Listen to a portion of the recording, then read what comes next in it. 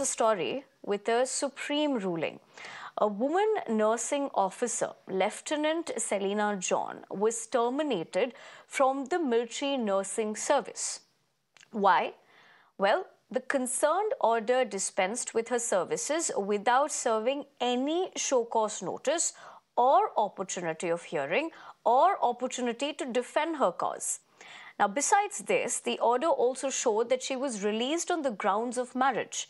Now, at this led, to a 26-year-old long legal battle, which has now come to an end. Now, the Supreme Court ordered that the centre pay 60 lakh rupees in compensation.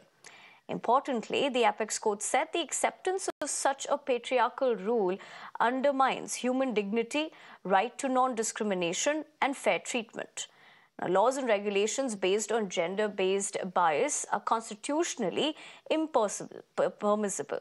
Now, the division bench of Justices Sanjiv, Khanna and Dipankar Datta also reiterated that rules on the basis of which such women officers were terminated because of their marriage are unconstitutional. My colleague Harish joins me for the latest. Harish, very good morning to you. This is a significant development in terms of what has been ruled, but this has taken a really long time for justice to come through.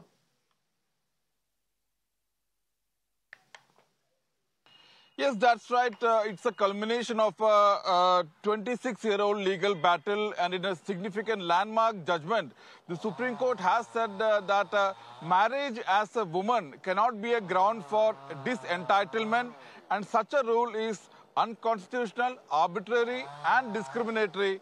And the Supreme Court said in this case of a woman nursing officer, Selina John, who was terminated on the ground that she had married while she was a lieutenant.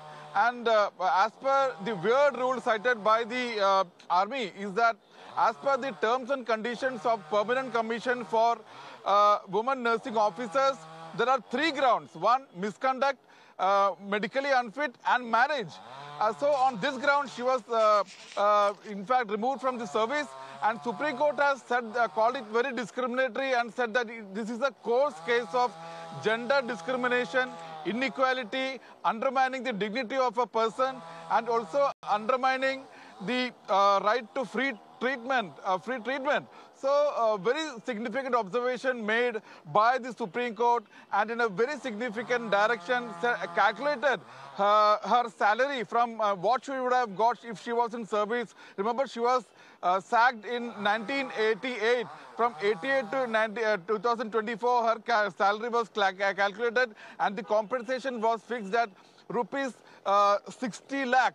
The Supreme Court has, in fact, come down heavily on the centre regarding framing such rules, though, in fact, the Supreme Court was also inclined to quash such a rule which made marriage as a ground. But the centre and army told the Supreme Court that that rule has already been withdrawn in 1995. So, Supreme Court has very clearly said that marriage cannot be a ground for sack. But thank you very much for telling us what the top court has said and essentially drawing perspective as to how this is a legal battle that has finally found some light at the end of the tunnel. We're going to leave